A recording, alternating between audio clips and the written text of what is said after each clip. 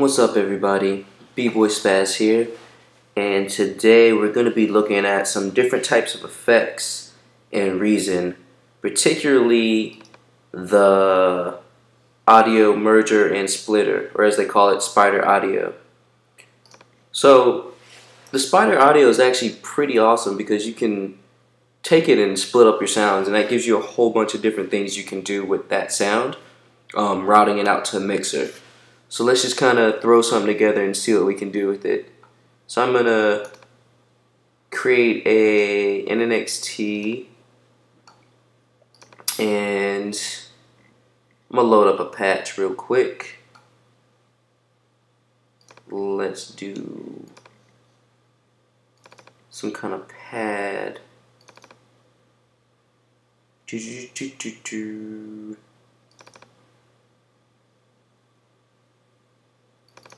So here we have a little pad.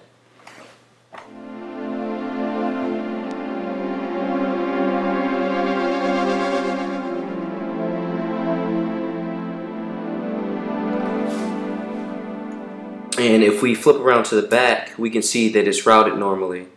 Here's my output going directly in. So let's go ahead and record a part real quick.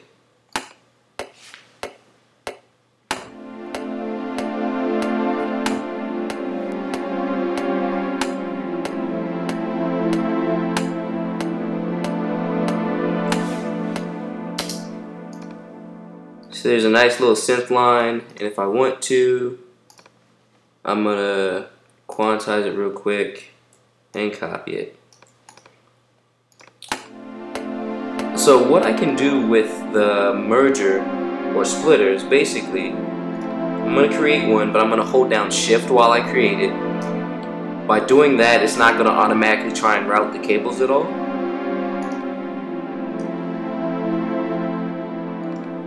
Now I can flip over to the back and start splitting this. So as we see on the spider audio here, we have two different sections, and they each are either the merger, which is here on the left, and the splitter here on the right. Now for the merger, obviously we're going to be taking different audio and putting them into each one of these inputs, and then we're getting one single output here at the end. Whereas on the splitter, we're taking one input here and splitting it on the other end. So since this is an output cable going to here, I'm actually going to go ahead and just move this over to the output so that it's still on an output track. Then I want to take my outputs on my NXT and move it to the input of the splitter. And now my sound should still be routed.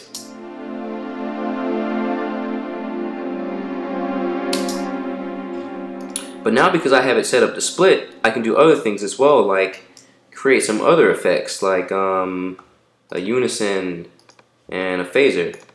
And then take the output of this into the input there, and so on and so forth, routing this through and then back to the mixer. So now you see I have two tracks, one with the unison and the phaser, and one with just the sound.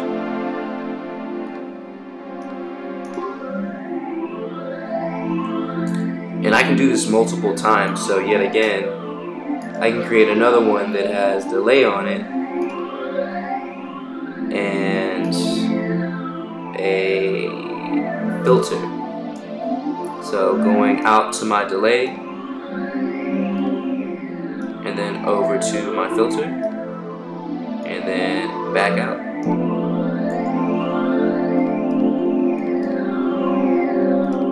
So here's the filter track. You know, with filters we can play with the resonance and everything.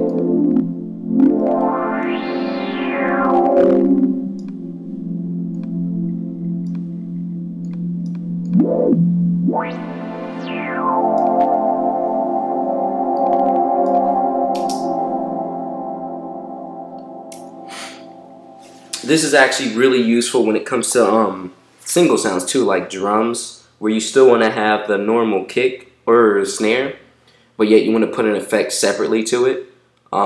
You can just put it in the splitter and do it that way. Or I can also create another sound. So I'll just use Thor, I guess. And so actually do a pad. And I'll just pick something random.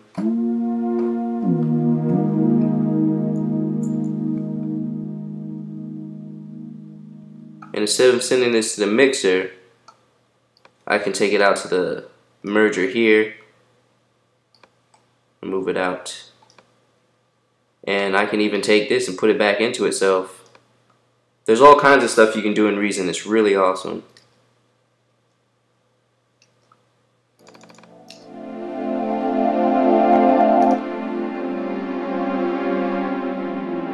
So see on the end here, it's both sounds together.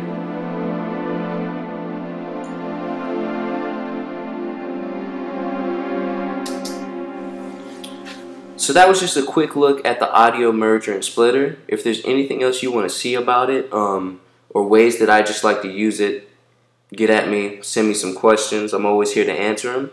And don't forget to subscribe to the page, because I'll keep on doing more tutorials, Reason, and Ableton, anything like that. So stay up on the page. Alright, peace.